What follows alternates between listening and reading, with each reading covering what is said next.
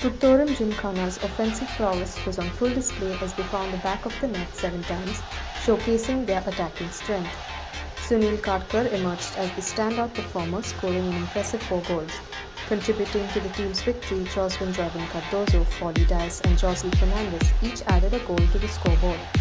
Despite the commanding lead by Curtorim Gymkhana, UC Telaulim managed to secure a solitary goal, credited to Einstein Adam Furtado, displaying a resilient effort amid the dominant play by Curtorim. The match highlighted Curtorim Gymkhana's strong attacking strategy and effective coordination, securing a convincing win and affirming their competitive edge in the GFA Second Division League.